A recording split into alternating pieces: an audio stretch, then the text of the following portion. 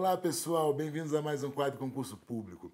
Hoje vou falar sobre a possibilidade do concurso do INSS, né? Um concurso já bastante esperado, a gente teve prova há 2 anos atrás, né? Já há uma defasagem em torno de 7.800 servidores a menos, existem unidades, existem, né, delegacias já sendo fechadas por falta de atendimento e um atraso no agendamento de benefícios e aposentadorias, né, que a gente já vem observando e que já vem sendo denunciado e divulgado na mídia.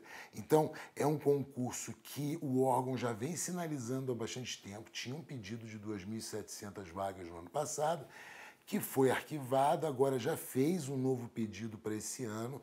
Os pedidos desse ano têm até dia 31 de maio para serem entregues, o INSS já entregou, e agora é esperar a avaliação do Ministério da Economia.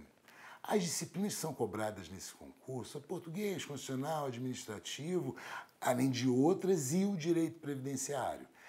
Quem se interessa por esse concurso, não aconselho iniciar os estudos por direito previdenciário, mesmo ele sendo uma das disciplinas de maior peso nesse concurso.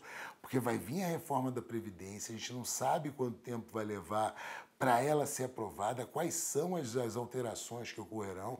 Então é melhor começar com as outras disciplinas que são seguras, português, constitucional, administrativo, são aquelas informáticas, são aquelas disciplinas que são frequentes e que caem em todo concurso, e essas não mudam, e esperar um pouco mais para depois iniciar o previdenciário quando a gente tiver noção do que vem de diferente com a reforma da Previdência.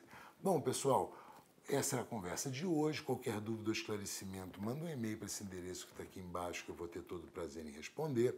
E até o nosso próximo encontro.